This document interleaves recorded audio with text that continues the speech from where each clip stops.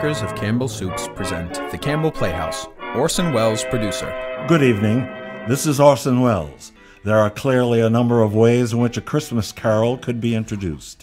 When Charles Dickens presented this little story to the world almost 100 years ago, he found an instant response in the hearts of people everywhere who saw in it their favorite fictional chronicle of what Christmas is and what Christmas means to all the simple people of the earth.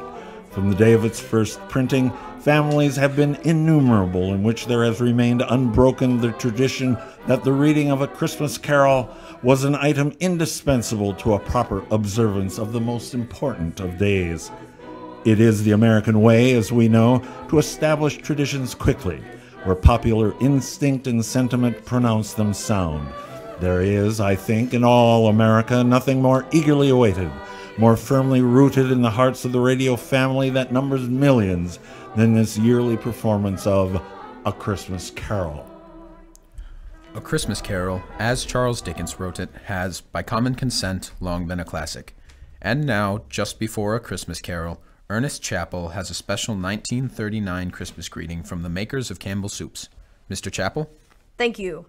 As the old year of 1939 draws toward its close, we of Campbell's feel a bond of warmth and gratitude toward each of you, our friends. For you see, in homes everywhere throughout the land, Campbell's Soups have been welcomed. Day by day and week by week, you have placed confidence in us and in the foods we make. And there isn't anything we appreciate more deeply than the fact that so many of you have elected to let Campbell's make your soups for you. And so, when Christmas comes, we look about to find some way to show our appreciation, some Christmas present by which to say thank you. The gift we chose 5 Christmases ago, and have chosen each year since, has become a part of Christmas to many and many a family. It has become a Christmas custom, as Mr. Wells said, to gather around the radio to hear and to enjoy A Christmas Carol. And since it is Christmas Eve, we hope, too, that the younger members of the family are permitted to stay up and listen before dreams and visits of Santa. We get a great deal of pleasure planning and preparing this Christmas gift. And now, it's ready. Off come the wrappings, off come the tags that say, "Please do not open till Christmas." Out comes the card, "To you, from Campbell's." And here is the gift itself. Marley was dead to begin with. There's no doubt whatever about that. The register of his burial was signed by the clergyman, the clerk, the undertaker, and the chief mourner. Scrooge signed it, and Scrooge's name was good upon change for anything he chose to put his hand to. Old Marley was as dead as a doornail. Scrooge knew he was dead?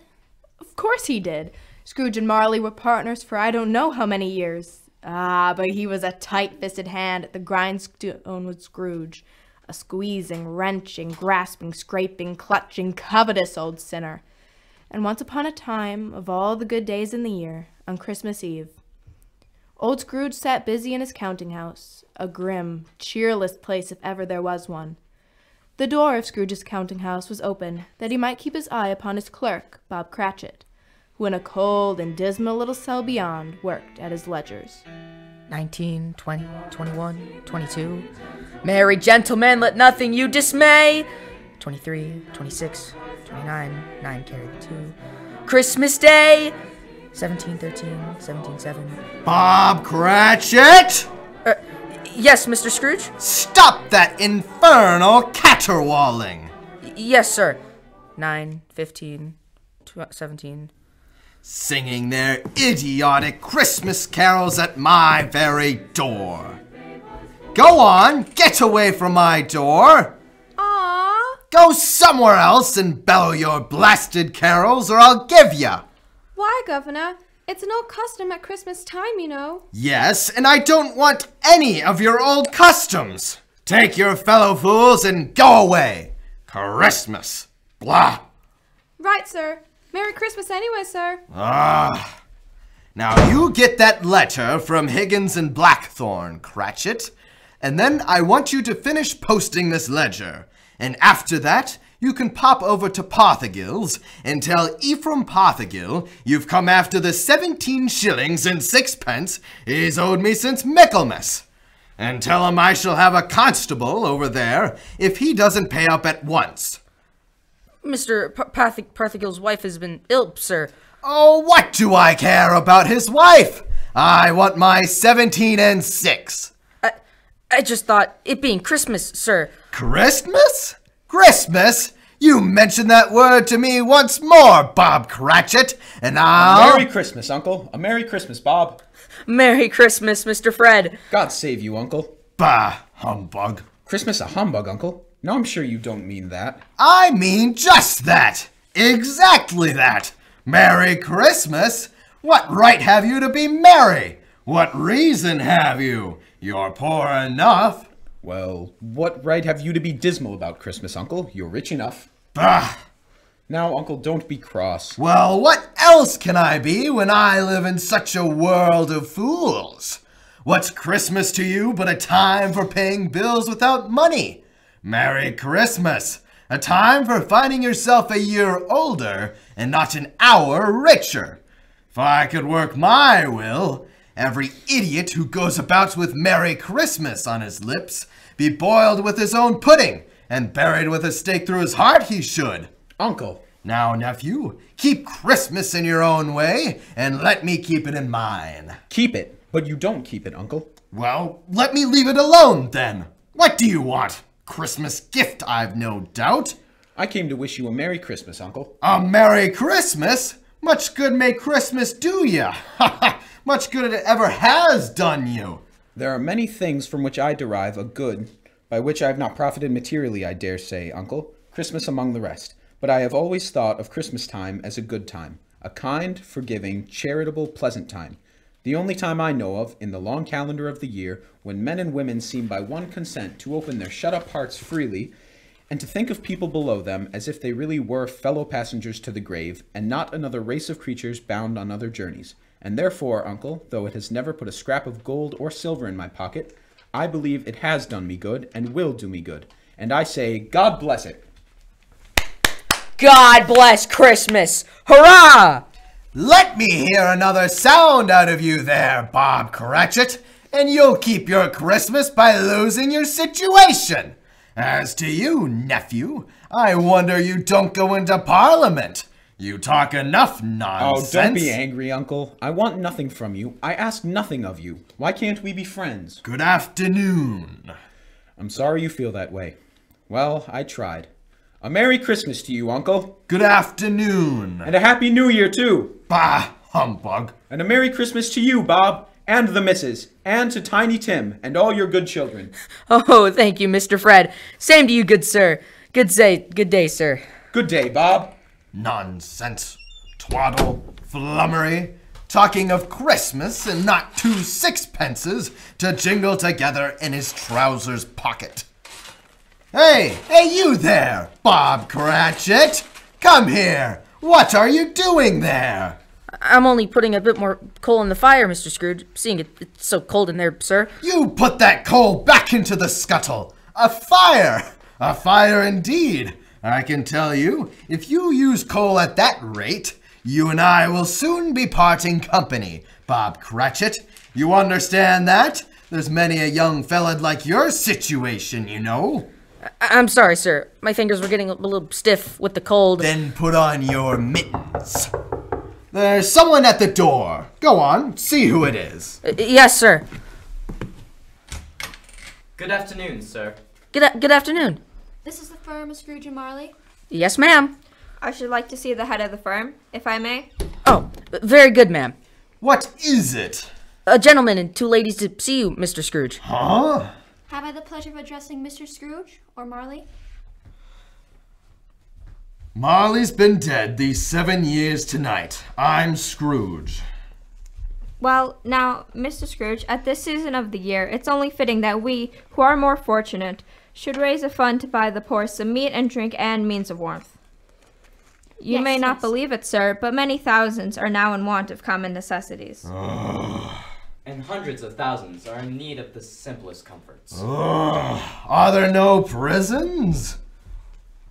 Well, there are plenty of prisons, sir. And the workhouses? They're still in operation, I trust. I wish I could say they are not, but they are, sir. The treadmill and the poor law are still in full vigor, then? Both very busy, sir. Ah, I'm glad to hear that. I was afraid from what you said at first that something had occurred to stop them in their useful course. No, sir. All these institutions that you mention are flourishing, but it's nevertheless true that some additional provision for the poor and the destitute must be made. A few of us upon change are endeavoring to raise such a fund, you see. And, what shall I put you down for? Nothing. Oh, I see. You wish to be anonymous, sir? I wish to be left alone. I don't make merry myself at Christmas time, and I can't afford to help make a lot of idle people merry. I help to support the establishments that take care of the poor. They cost enough. Let those who are badly off go there. Many can't go there, sir, and many would rather die. Then my advice to them is to do so and decrease the surplus population. Besides, I've only your word for it that all this is so. It's the truth, Mr. Scrooge. Well, so be it then. It's not my business. It's enough for a man to understand his own business and not to interfere with other people's. Mine occupies me constantly. Good afternoon. I quite understand. Mr. Scrooge, good afternoon. Good afternoon, Mr. Scrooge. Good afternoon. Cratchit, show these people out. Yes, sir. This way, ma'am, please. I couldn't help overhearing. I should like to contribute tuppence. Cratchit! Yes, sir! It isn't much, but it's all I can afford. But there are others worse in a situation than I. You're a generous fellow. I wish I might say so of your employer. Cratchit! Yes, sir! Good afternoon, sir. Good afternoon. Merry Christmas. Merry Christmas. Good afternoon. Close the door! Merry Christmas. Yes, sir!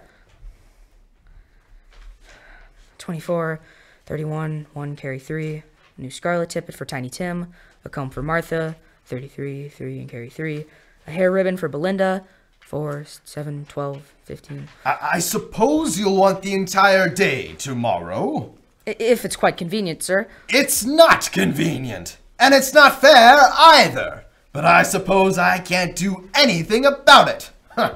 If I was to stop half a crown of your wages, you'd think yourself very ill-used, I'll be bound. Well, sir, Yes, but you don't think me ill-used when I pay a day's wages for no work. It's only once a year, sir. Once a year? Once a year indeed. A fine excuse for picking a man's pocket every 25th of December. But I suppose there's no good talking. You must have the whole day. Well, see that you're here all the earlier the next morning. You understand? Oh, I will, sir. I will indeed. Good night, sir, and Merry Christmas. Bah. Merry Christmas! Ah. The office was closed in a twinkling, and Bob Cratchit, with the long ends of his white comforter dangling below his waist, for he basted no great coat, went down a slide on Cornhill 20 times in honor of its being Christmas Eve, and then ran home to Camden Town as hard as he could pelt, to play with his family at Blindman's Bluff. Scrooge, on the other hand, took his melancholy dinner in his usual melancholy tavern, having read all the newspapers and spent the rest of the evening with his banker's book, went to his dismal house. Darkness is cheap, and Scrooge liked it. The yard was so dark that even Scrooge, who knew its every stone, had to grope with his hands through the fog and the frost to find the door. Scrooge walked through his rooms to see that all was right. Sitting room, bedroom, lumber room, all as they should be. Nobody under the table, nobody under the sofa, nobody under the bed, nobody in the closet. Closed the door. He locked himself in, he double-locked himself in, and took off his cravat, put on his dressing gown and slippers and his nightcap, and sat down before the fire to take his gruel.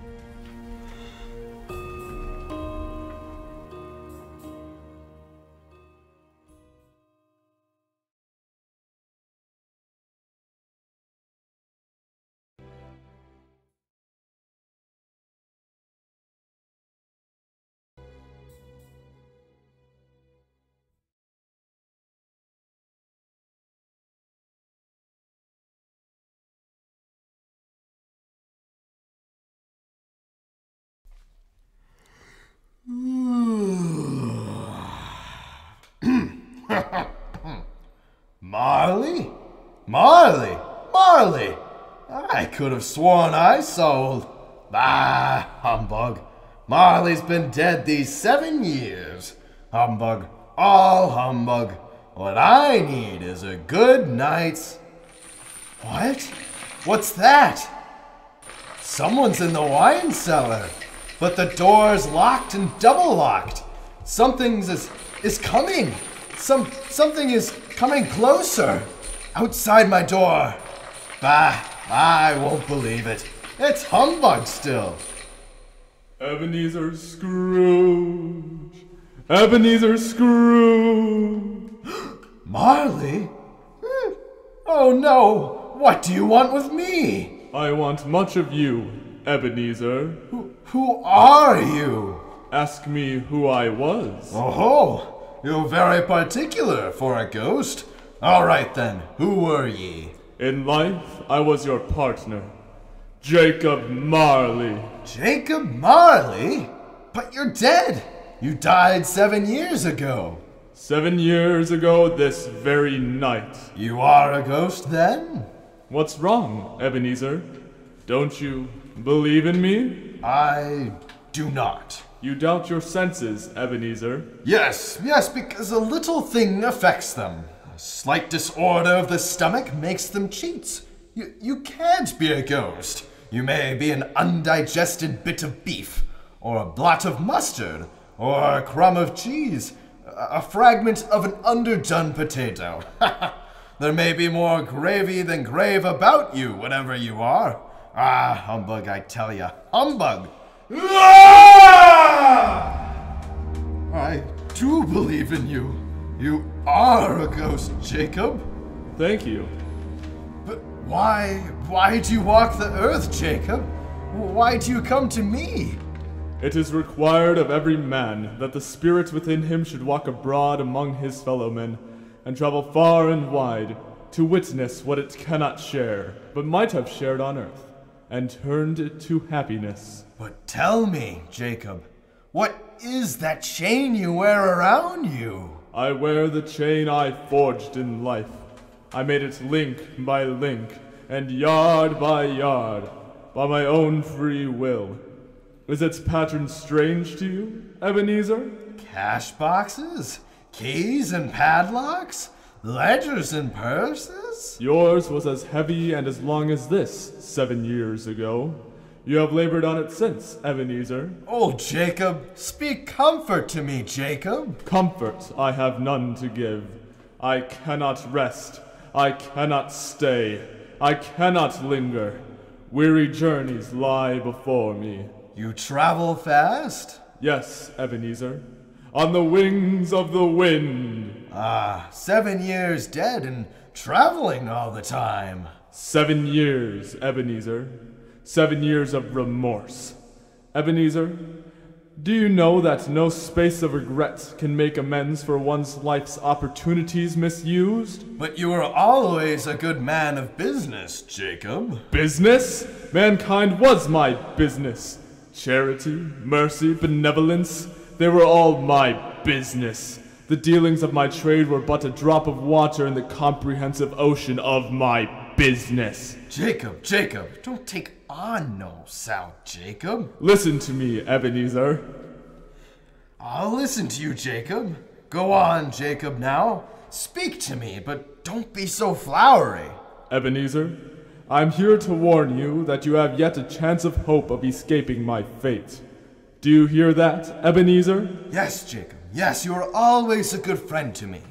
Thanks, Jacob. But go on. How shall I escape?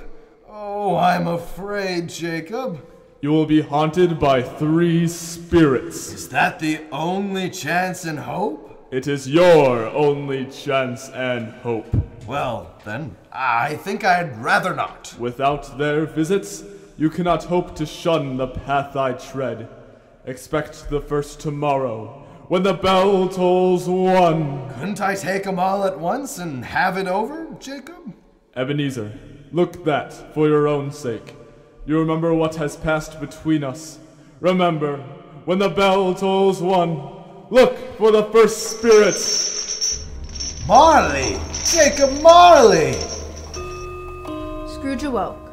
He was lying on his bed, fully dressed. Suddenly, the curtains of his bed were drawn aside, and Scrooge found himself face to face with the unearthly visitor who drew them. As close to it as I am now to you, and I am standing in the spirit at your elbow. It was a strange figure, like a child, yet not so like a child as like an old man. Its hair, which hung about its neck and down its back, was white as if with age, and yet the face had not a wrinkle in it, and the tenderest bloom was on the skin. The arms were long and muscular, the hands the same, as if its hold were of uncommon strength. Ebenezer Scrooge! Who's that? Ebenezer Scrooge, I have come for you. You? Are you the spirit whose coming was foretold me? I am that spirit. Who? What are you? I am the ghost of Christmas past. Long past? No, your past. But what do you want of me? What brings you here to haunt me? Your welfare, Ebenezer Scrooge. Rise and walk with me. Oh, no. Not out of the window. Why, I can't do that. I'll fall down. I'm not a spirit. I'm mortal, and I'll fall. Bear but a touch of my hand upon your heart, and you shall be upheld in more than this. Come, follow me. Where are we? What's become of the city? And there's snow upon the ground. Where are we? These are the shadows of the things that have been. You recognize this countryside? Oh, I know every inch of it. Every rock, every tree. And that bleak building over there. Ah, that building. I was a boy there. Yes, I went to school in that horrible place. Do you recollect that path? I could walk it blindfold. Strange. You should have forgotten it so many years. Come, let us get closer. Look through the window into that cold, barren room.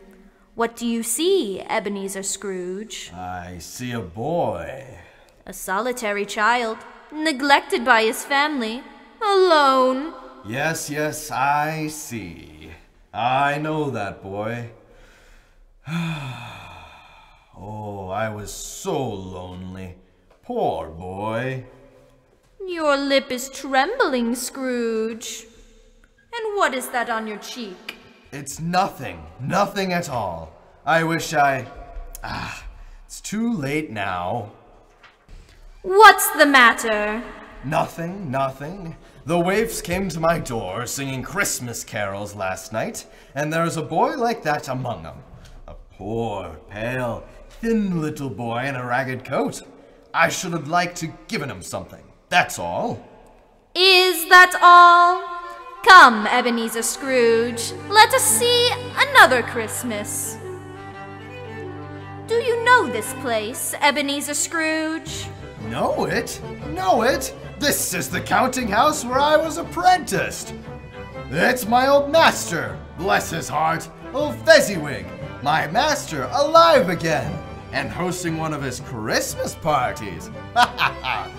Yo-ho, there, Ebenezer, Dick, yo-ho, my boys. No more work tonight. Christmas Eve, Ebenezer. Let us have the shutters up before a man can say Jack Robinson. Pick your partners. Listen to him.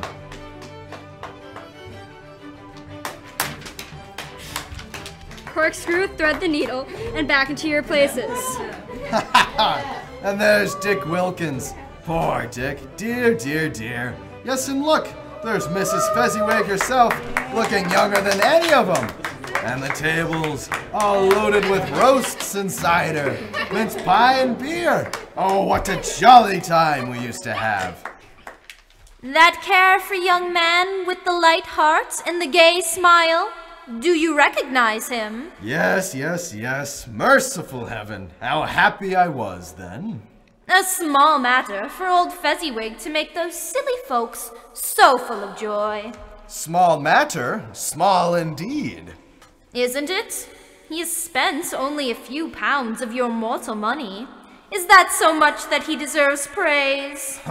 It's not that. It's not that, Spirit. Old Fezziwig has the power to make us happy or unhappy, to make our service light or heavy.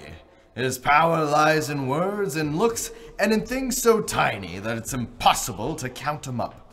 The happiness he gives is quite as great as if it cost What is the matter? Oh, nothing.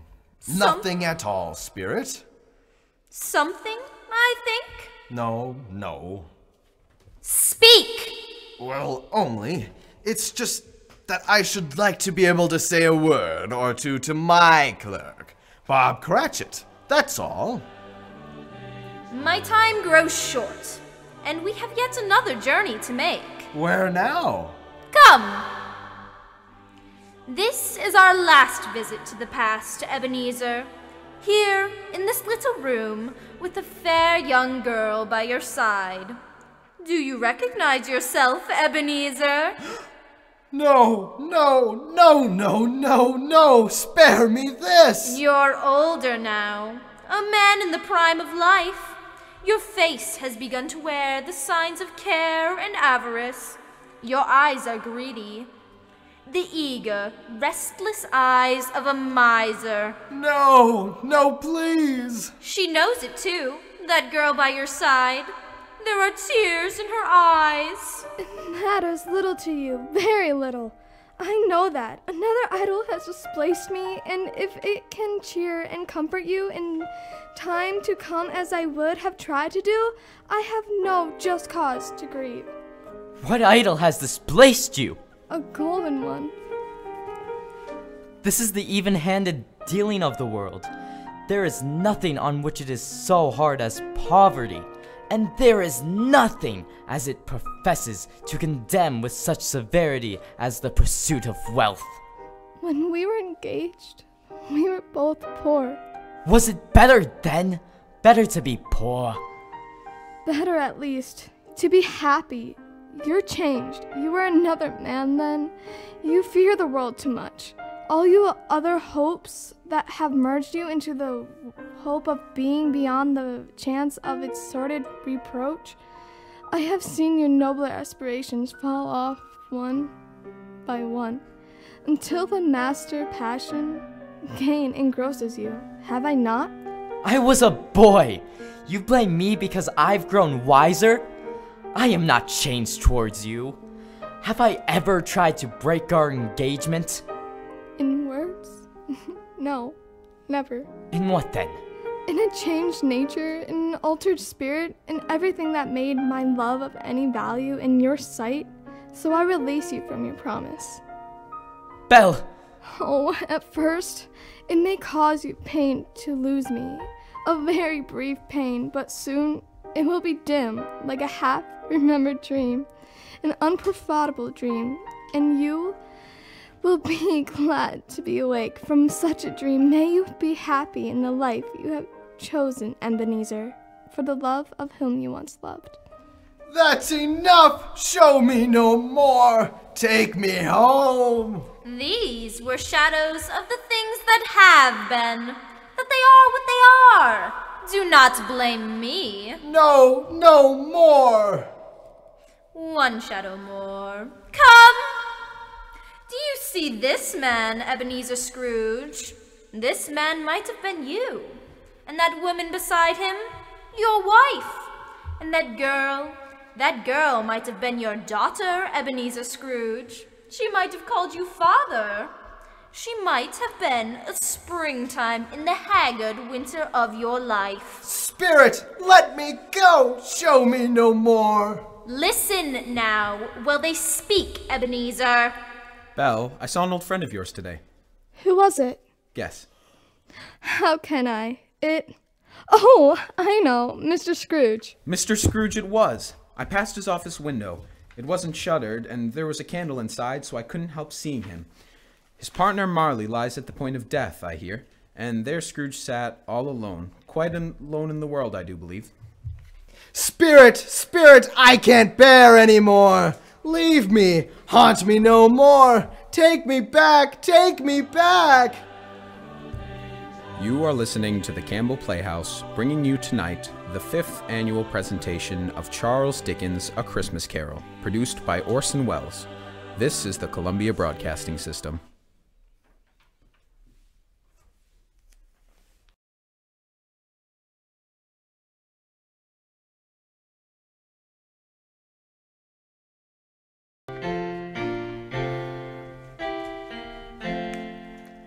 And now, back to the Campbell Playhouse and our 5th annual presentation of A Christmas Carol, a Christmas present from the makers of Campbell Soups.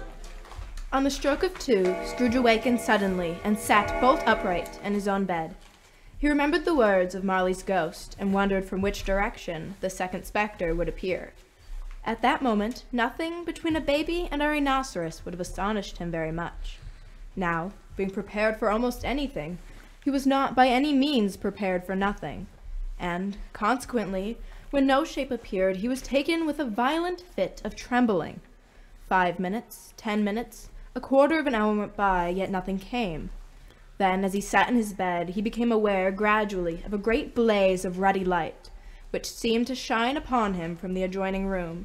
He got up softly and shuffled in his slippers to the door. It was his own sitting room, no doubt about that, but it had undergone a surprising transformation. The walls and ceiling were so hung with living green that it looked a perfect grove, from every part of which bright gleaming berries glistened, and such a mighty blaze went roaring up the chimney, as had never been known in Scrooge's time, or for many and many a winter season gone. Heaped up on the floor to form a kind of throne, were turkeys, geese, game, poultry, great joints of meat, suckling pigs, long wreaths of sausage, mince pies, plum pudding, barrels of oysters, red-hot chestnuts, and seething bowls of punch that made the chamber dim with their delicious steam. In easy state upon this couch there sat a jolly giant, glorious to see, who bore a glowing torch, and shaped not unlike Plenty's horn, and held it up, high up, to shed its light on Scrooge, as he came peeping round the door. Come in, Ebenezer Scrooge, and know me better, man. Who? I am the ghost of Christmas present. Look upon me. You've never seen the likes of me before.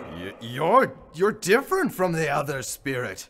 You're tall, almost a giant, and that great torch you carry. Its light pours into the homes of rich and poor alike. Spirit, take me where you will. Last time I went against my will and learnt a lesson which is working now.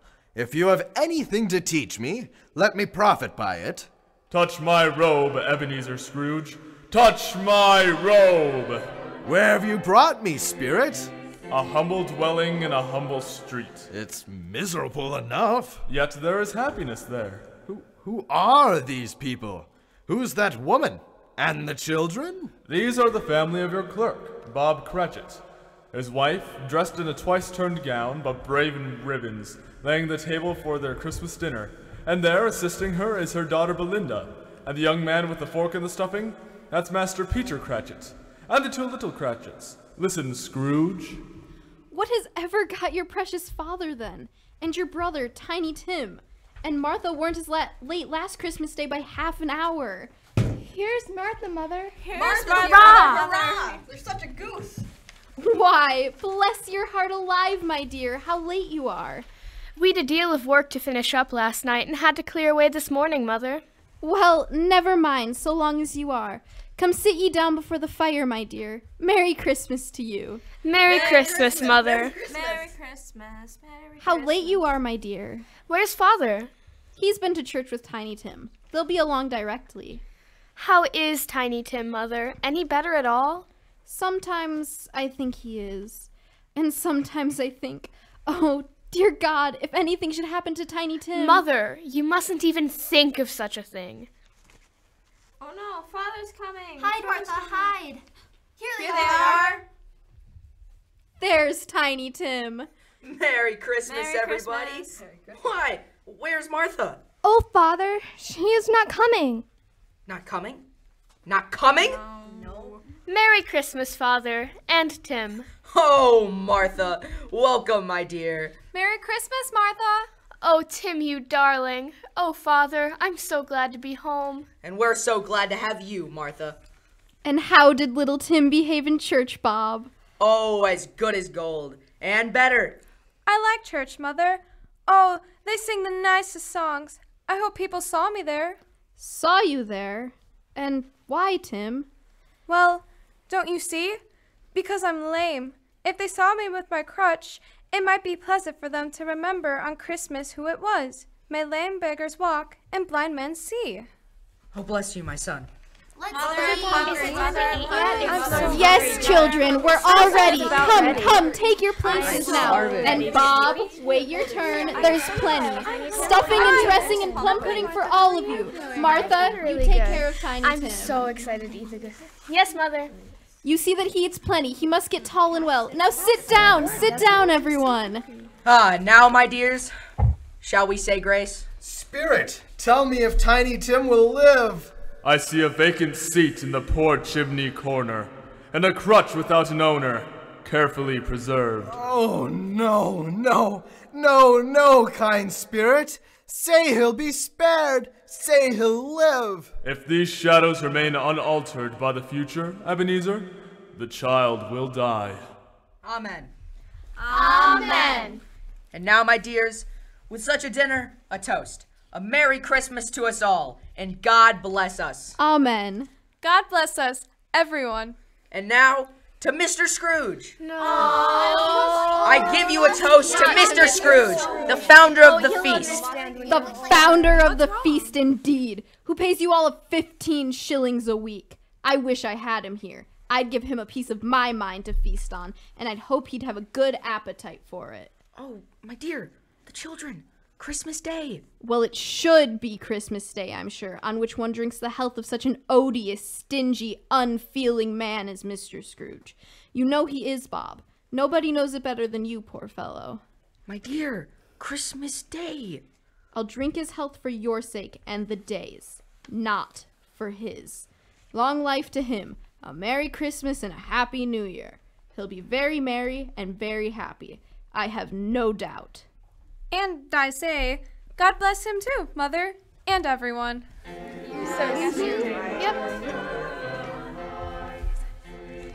There was nothing of high mark in all this. They were not a handsome family, these Cratchits. They were not well dressed, their shoes were far from being waterproof. Their clothes were scanty, and had known, very likely, the inside of a pawnbroker's. But they were happy, grateful, pleased with one another, and contented with the time. When at last they faded, Scrooge had his eye upon them, and especially on Tiny Tim, until the last. Many calls Scrooge made that night with the ghost of Christmas present. Down among the miners they went, who labor in the bowels of the earth, and out to sea among the sailors at their watch. Dark, ghostly figures in their several stations. Much they saw, and far they went, and many places they visited, but always with a happy end. The spirits stood beside sick beds, and they were cheerful. On foreign lands, and they were close at home. By poverty, and it was rich.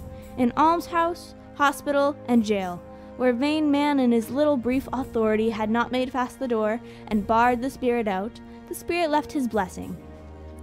It was a long night, if it was only a night. And it was strange, too, that while Scrooge remained unaltered in his outward form, the ghost grew older, clearly older. My life upon this globe is very brief, Ebenezer. It ends tonight. Tonight? Tonight at midnight. Hark! The hour is near. Oh, no, not yet, not yet. There are still more things I wish to learn. These you will learn from still another spirit. Still another spirit, Ebenezer. Scrooge looked about him for the ghost. It had vanished, and he found himself once more in his bed, in his dressing gown and his nightcap on his head. He heard the clock strike, and then he remembered the prediction of old Jacob Marley, and lifting up his eyes, beheld the third spirit. A solemn phantom, shrouded in black, draped and hooded, coming towards him, slowly and silently, like a mist along the ground. I know you. You are the ghost of Christmas yet to come. You'll show me the shadows of things that have not happened, but will happen in the time before us. Answer me, spirit, ghost of the future. I fear you more than any specter I've seen. Yet I know your purpose is to do me good, and as I hope to live to be another man from what I was, lead on, lead on. The night's waning fast and time's precious. Spirit, why have you brought me here again? Here to Bob Cratchit's home, but it's not the same. What? Why is it so quiet? So very quiet here. Mother, please. Oh, my son. My little son. Tiny Tim. I loved him so. Oh, Mother dear, you mustn't. It's almost time for Father to be home. Don't let him see you crying. Yes, Martha. He's late tonight. He walks slower than he used to. And yet I've known him to walk very fast indeed, with Tiny Tim on his shoulder. So have I, Mother. But he was light to carry, and his father loved him so that it was no trouble. No trouble. Bob. Good evening, my dear. You're late, Bob. Yes, I'm sorry, my dear. I went to the churchyard today. I wish you could have gone with me. It would have done your heart so good to see how sweet and green a place it is. But you'll see it often, I promised him. Yes, I promised Tiny Tim we'd walk there on a Sunday. Father, dear. It's God's will, Bob. I'm trying to understand it, my dear. My son, my little son, Tiny Tim, and I loved him so. Oh, that's cruel. Cruel. Spirit, can't you give me one ray of hope that I may change all that? That Tiny Tim may live? Where are you taking me now? Here? On a common street, Spirit? What is there for me to learn here? Who are those people? I don't know much about it. Either way, I only know he's dead. When did he die? Last night, I believe. It's likely to be a very cheap funeral, for upon my life, I don't know anybody to go to it. Suppose we make up a party and volunteer. I don't mind going, if a luncheon is provided. Come to think of it, I'll bet I was his best friend. What? You? Yes. We used to nod to each other when we panned in the street.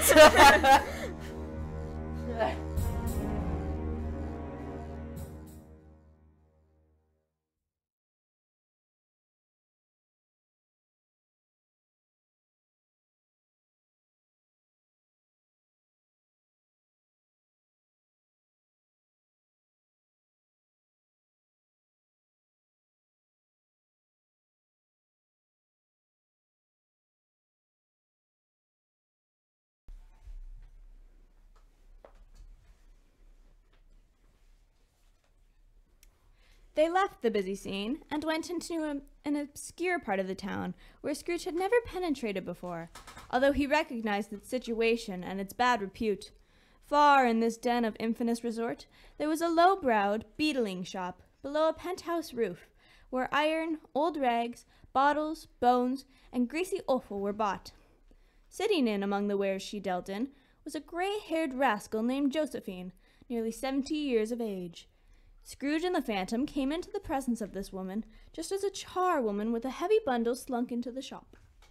You couldn't have met in a better place. Come into the parlor. What odds then? What odds then, Miss Dilber? Every person has a right to take care of themselves. He always did. It's true indeed. No man more so. Why then, don't stand staring as if you was afraid, woman. Who's the wiser? We're not going to pick holes in each other's coats, I suppose. No indeed, we should hope not. Very well then, that's enough. Who's the worse for the loss of a few things like these? Not a dead man, I suppose.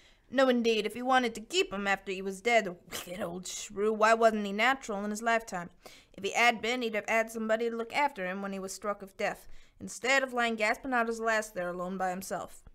It's the truest word that was ever spoke. It's a judgment on him. I wish it was a little heavier judgment, and it should have been, if I could have laid my hands on anything else. Open that bundle, little Josephine, and let me know the value of it. It's no sin. What do you call this? Bed curtains? Ah, bed curtains. Do you mean to say you took him down, rings and all, with him lying there? Yes, I do. Why not? You were born to make your fortune. Don't drop oil upon those blankets now. his blankets? Whose else's do you think? He isn't likely to take cold without him, I dare say. I hope he didn't die of anything catching, eh? Don't you be afraid of that. I ain't so fond of his company that I'd loiter about him for such things if he did. Ah, you may look through that shirt till your eyes ache, but you won't find a hole nor a threadbare place. It's the best he had, and a fine one, too. They'd have wasted it if it hadn't been for me.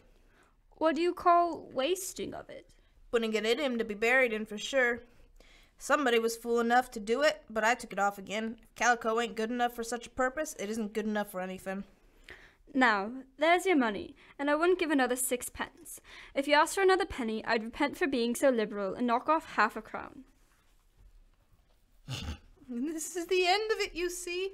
He frightened everyone away from him when he was alive to profit us when he was dead. Spirit, help me. Who is this man that died? Is there no one to mourn the poor creature? No one to follow him to the grave?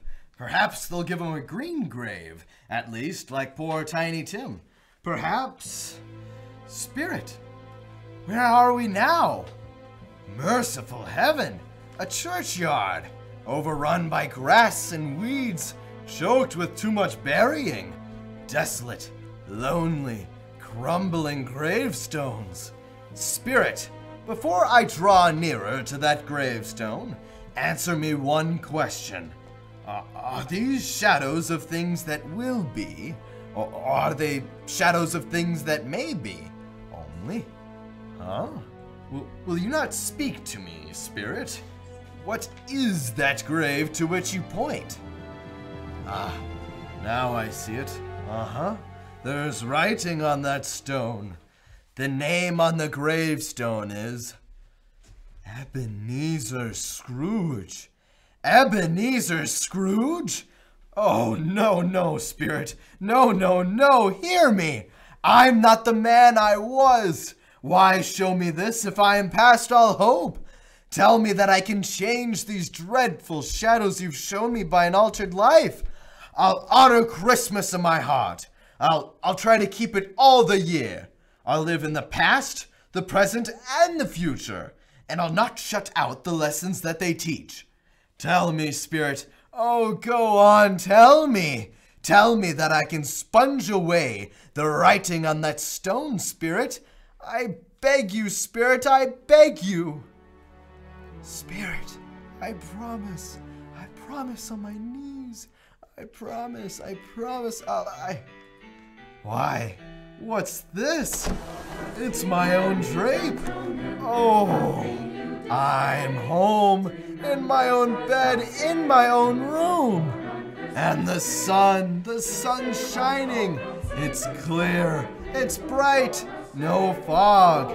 What a beautiful day.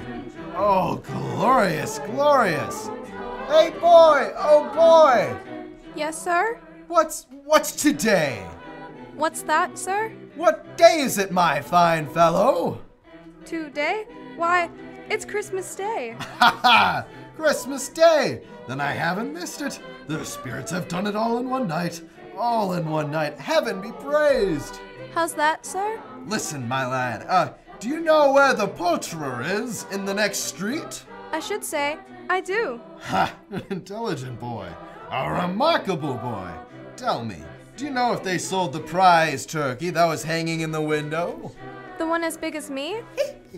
What a delightful boy! It's a pleasure to talk to ye. Yes, my buck. It's hanging there now, sir. That's wonderful. Go down, will ye, and tell him to send it to Bob Cratchit and his family on Broad Street. And mind you, they're not to know who paid for it. Go along, hurry, hurry, my lad. Here, wait a minute. Here's half a crown for your trouble. Yes, sir. Yes, sir. And a Merry Christmas, sir. Ha ha! And a Merry Christmas to you, my boy. Oh, I don't know what to do. I'm as light as a feather, as happy as an angel. I'm as merry as a schoolboy. Merry Christmas! Ha ha! A Merry Christmas to everybody. A Happy New Year to all the world. Woo, woo, hello! My dear sir, how do you do? I beg your pardon. Well, you, sir, aren't you the gentleman who came to my office in regard to that charity? Why, yes, sir. A Merry Christmas to you. Yes, sir. Allow me to ask your pardon, sir, and will you have the goodness to accept? I prefer to whisper this. What? But Lord bless me. My dear Mr. Scrooge, are you serious? If you please. Now, not a farthing less. A great many back payments are included in it, I assure you. Will you do me that favor? Well, my dear sir, I don't know what to say to such Now, don't say anything, please. Come and see me. Will you come and see me? I will. I will indeed. Aha, thank you. I'm much obliged to you. I thank you 50 times. Bless you. Merry Christmas. Next morning, Scrooge was early at his office. He went early for a reason. If he could only be there first and catch Bob Cratchit coming late. That was the thing he'd set his heart upon, and he did it. Yes, he did. The clock struck 9. No Bob. A quarter past. No Bob. Scrooge sat with his door wide open, that he might see him come in. At last he came. His hat was off before he opened the door. His comforter, too. He was on his stool in a jiffy, driving away with his pen, as if he were trying to overtake 9 o'clock. 15 and 21, 6 and carry the 1, 24 and carry the 2, 31 and 8 and 9. Hello, you Cratchit! Yes, sir? Step this way, Cratchit, if you please. Cratchit! What do you mean by coming in at this time of day? I'm very sorry, sir. I am behind my time. You are. Yes, I think you are. Oh, it's only once a year, sir, Mr. Scrooge. It shall not be repeated. I was making rather merry yesterday, sir. I'll tell you what, my friend. I'll not stand this sort of thing any longer. And therefore, Bob Cratchit, I'm about to raise your salary. Mr. Scrooge? Are you quite yourself, sir? No, thank heaven, I'm not quite myself. Merry Christmas, Bob. A Merry Christmas, my good fellow. A merrier Christmas than I've given you in many a year. I shall raise your salary, and we'll see what we can do for Tiny Tim and the rest of your family. We'll discuss it this very afternoon over a Christmas bowl of smoking bishop. Bob, make up the fire. Make it up and buy another coal scuttle before you dot another I, Bob Cratchit. Scrooge was better than his word. He did it all and infinitely more. To Tiny Tim, who did not die, he was a second father. He became as good a friend, as good a man as the good old city knew, or any other good old city, town, or borough in the good old world. Some people laughed to see the alteration in him, but he let them laugh, and little heeded them. His own heart laughed, and that was quite enough for him. He had no further intercourse with spirits, but lived upon the total abstinence principle, even ever afterwards, and it was always said of him that he knew how to keep Christmas well, if any man alive possessed the knowledge. May that truly be said of us, of all of us, and so, as Tiny Tim observed, God bless us, everyone. You have just heard our annual presentation of Charles Dickens' A Christmas Carol, brought to you by the makers of Campbell's Soups.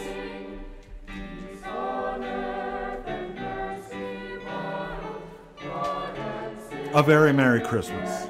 And from Garrett Altenberg, sound engineer extraordinaire, John Altenberg and Riverside Productions, plus the able assistance of Lynn Riska and Susan Zamanda, we again wish you all a Merry Christmas, and from Orson Welles and his considerable aggregation of dramatic talents, along with the following East End players: Alex Benson as Scrooge, William Iriarty as Bob Cratchit, Taya Shufflebine as Mrs. Cratchit, Garrison Stockwell as Marley and the Ghost of Christmas Present, Sylvia Wright as the Ghost of Christmas Past, Alexandra Klemp North as Mrs. Dilber, Laura Dodd and Annika Kremen as the narrators, Lila Pagenkopf as Belle and Belinda, Jackson Brown as Fred, Alexis Monty as Tiny Tim, Mazo McKnight as the Gentleman and Young Scrooge, Izzy Wilkie and Brianna Schmudlock as the Gentlewomen, Ilana Blozinski as Martha, Z. Bargender as Old Fezziwig and Josephine, Taryn Throm as Ernest Chappell, Terrence Riska as Orson Welles, and yours truly, Jackson Brown, as your announcer. We wish you a Merry Christmas. Merry Christmas! That's right. And now, as Tiny Tim says, God bless us, everyone.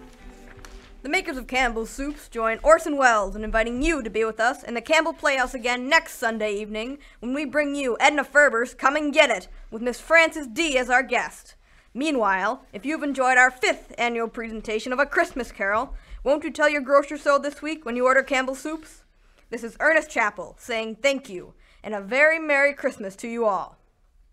This is the Columbia Broadcasting System.